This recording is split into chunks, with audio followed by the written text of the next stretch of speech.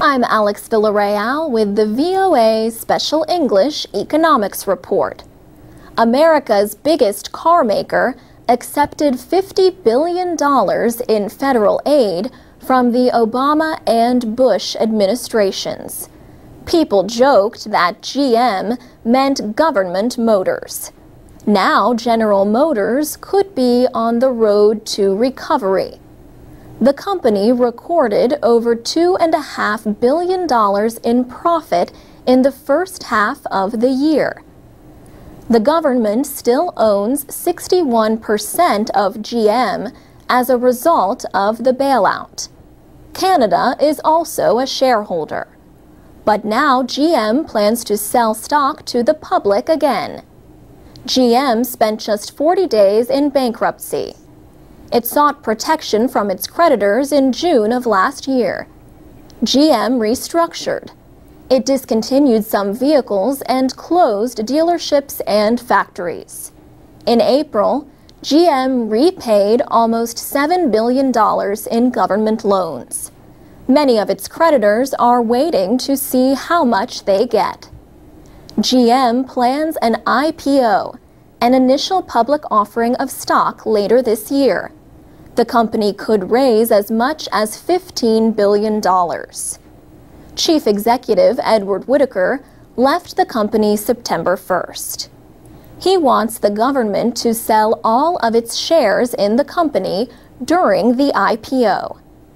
Many experts believe the Treasury will act slowly over time after the public offering is completed.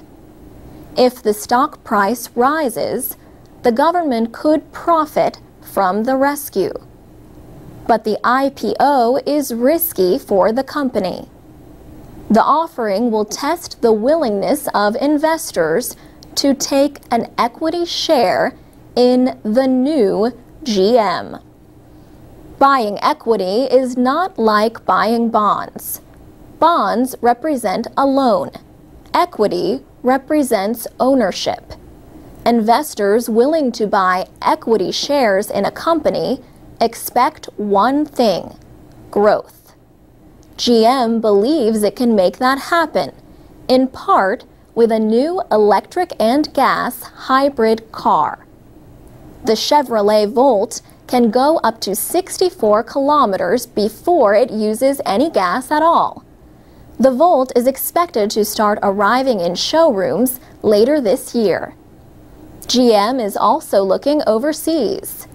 The world's fastest-growing car markets are in developing nations. GM is now selling more cars in China than in the United States. GM still leads the American market, although Toyota is now the biggest car company in the world.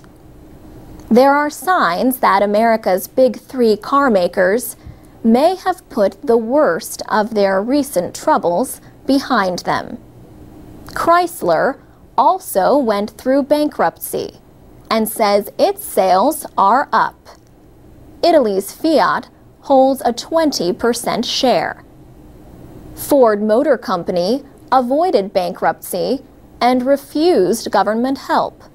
Ford reported close to $5 billion in profit for the first 6 months of the year.